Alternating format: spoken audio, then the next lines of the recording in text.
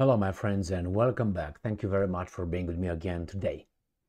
I said this in a past month because I saw the articles that were giving us a little by little, and if you can read between the lines, you understand what's going on. I think the Ukrainian army is depleted, decimated, and they don't have reserves. And I will give you all the information that I use in order to reach this conclusion. Now, I'm going to look at the article that I'm going to discuss today, which is like the cherry on the cake. That is the clear evidence that they are depleted. They don't have reserves.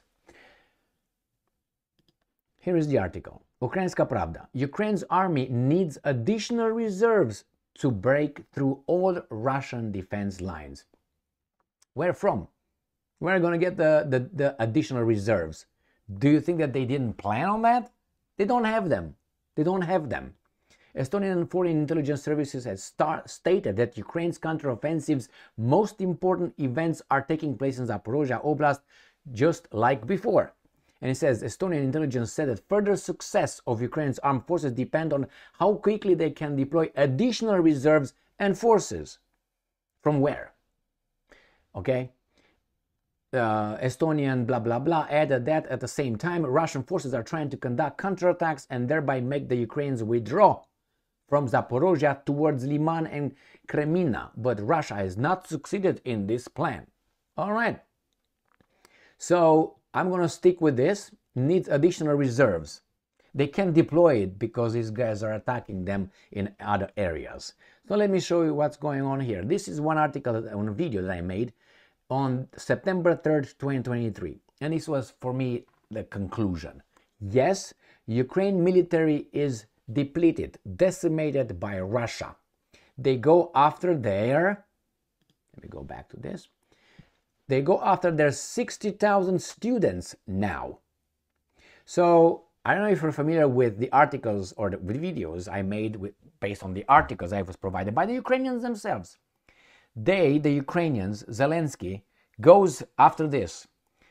I made another video on a law that would narrow or give the ability to recruit people with medical issues, people that were, previously were, exempt from serving. And I'm going to show you that article of that video too that I made. All right, and here it is. Is the one on top. Proof Ukraine military ran out of recruits. It goes after unfit and medically exempted ones. All right. So I provided that based on their articles and evidence, but I didn't look at it as being bad. No. And this was done wherever it was done. And where are you? What date?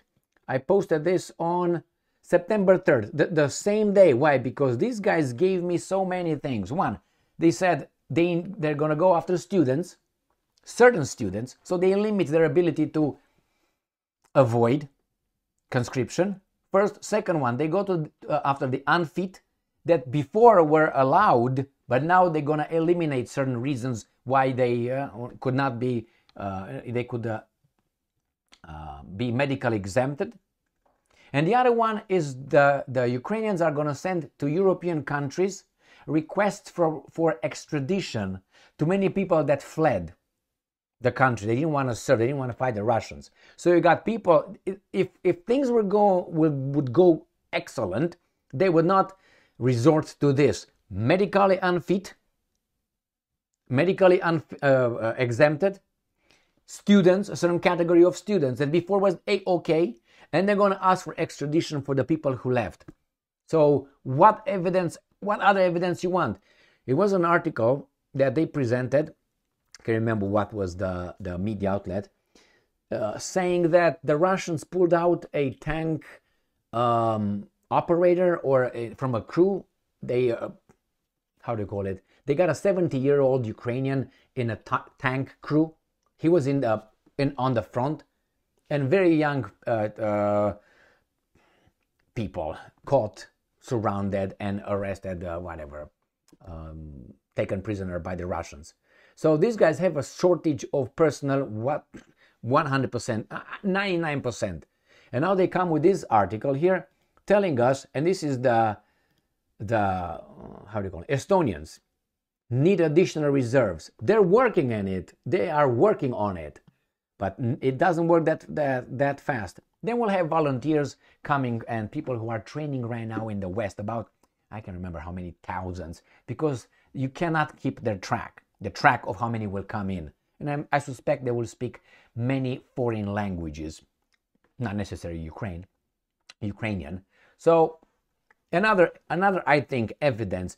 These are not going to tell you, you know what, like I don't know, Colin McGregor would tell you, they are done, man. There are no more weapons, no more nothing like this. That's his information. He's got it from wherever he's got it. I'm using their articles, their little weasel articles, and say they give us just portions of, you have to connect the dots. Anyway, my friends, this is it. I think these guys are on the last leg. That's why NATO and the handlers, Al Capone, activates Romania and maybe Armenia, not Azerbaijan, Armenia. They will do that, because I know I said it in a previous video. I mentioned Armenia, but not Armenia. I mentioned Azerbaijan, but I meant Armenia. Nevertheless, mistakes. How do you call it? Yeah, if I make a mistake, I say I make a mistake.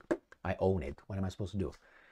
Sometimes it happens. So anyway, unless I will make a confusion between which is Armenia and which is Azerbaijan, then you're kind of like, you don't have the information. Let's put it this way. So anyway, my friends, here it is. I think it's a fact. And we'll see how Romania will be pushed into a little aggression. Self-defense, reaction to an unprovoked attack from the Russians.